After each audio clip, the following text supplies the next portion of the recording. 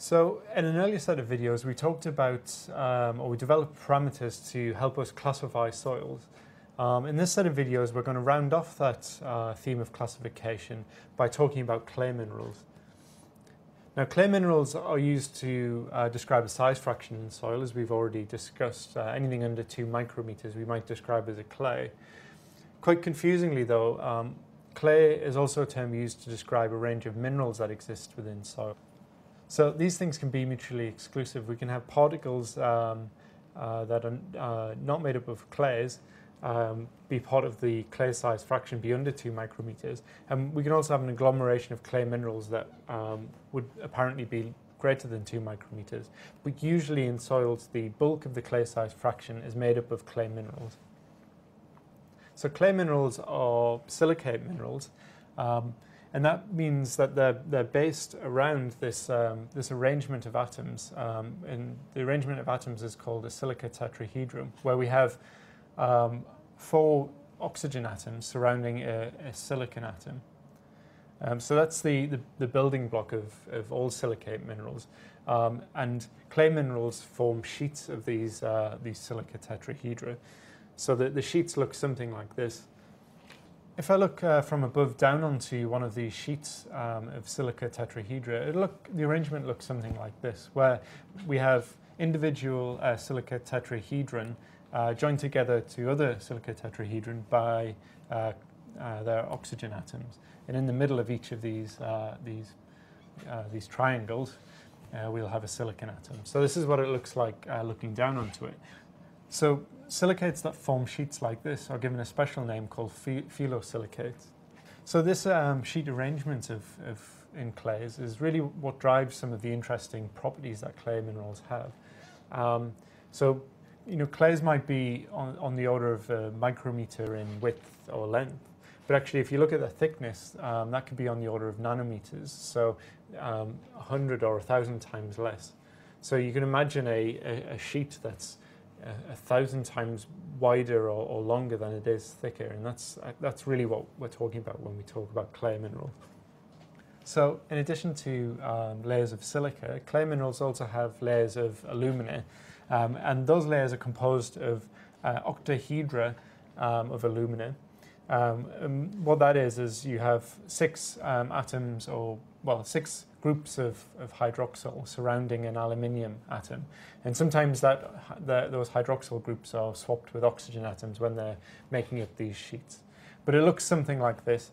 If I were to draw it as a sheet, it's a little bit confusing, so I won't attempt that. My skills in art aren't good enough, but the single arrangement looks something like this. Sometimes the aluminium atom is also replaced by magnesium as well.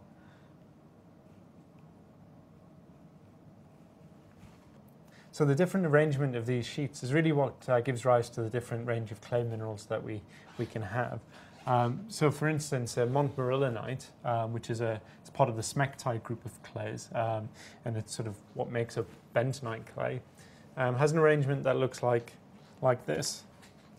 So instead of drawing out all of the atoms, I've just done it as a schematic where this blue trapezium represents the silica layers. And the red a cuboid represents the alumina layers. So for montmorillonite, the arrangement looks like this, where we have essentially a silica layer, alumina layer sandwiched between 2 silica layers. So what joins these layers together is the sharing of oxygen atoms. Or hydroxyl groups. So in smectite clays like montmorillonite, we have 3 layers, and they're joined together to another 3 layers by an interstitial gap here. Now, inside that gap, you can have either calcium. I'll do a different pen. You can have calcium atoms, magnesium, sodium, or water. So the expansive properties that smectite clays have, like montmorillonite, arise because of the relative size of the particle that fits in this interstitial gap relative to its charge. So magnesium and sodium atoms are relatively the same size, but magnesium has two charges for every one of sodium, and calcium is almost, well, twice the size of a magnesium atom. So, and water has a relatively low charge to the particle size, so you need a lot of water in there to meet the charge requirements of the structure. So that's why when you add water to these types of clays, you get expansive properties. So together, these 6 layers make up one crystal of clay. But the thickness of one of these 3 layers is around, let's say, 10 angstroms. Now, 1 angstrom is equal to 0.1 nanometers. So each layer is probably about 1 nanometer. Each sort of set of layers is about 1 nanometer in thickness.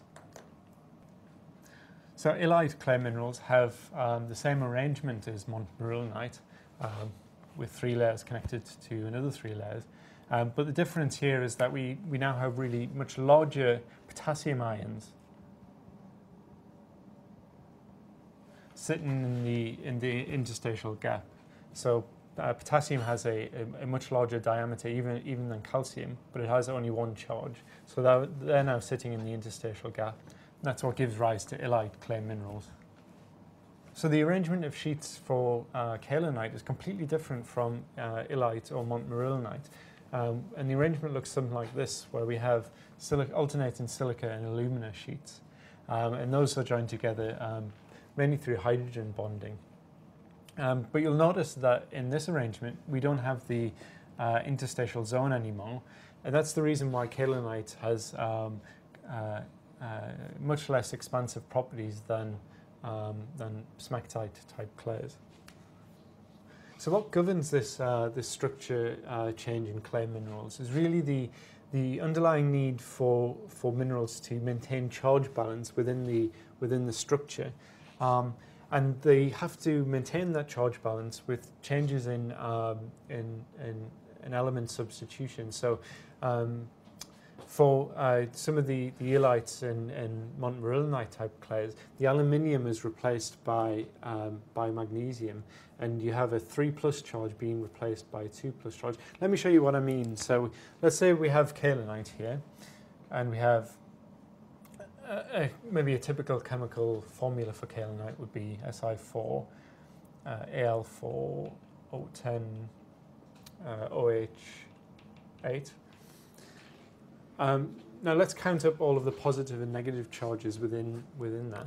So silicon atoms by themselves have a 4+ charge, so we have 4 times 4+ charge. Aluminium atoms have a 3+ charge, so we have 4 times 3+. And those two together give us, well, here it's 16 positive charges, and here's 12 positive charges.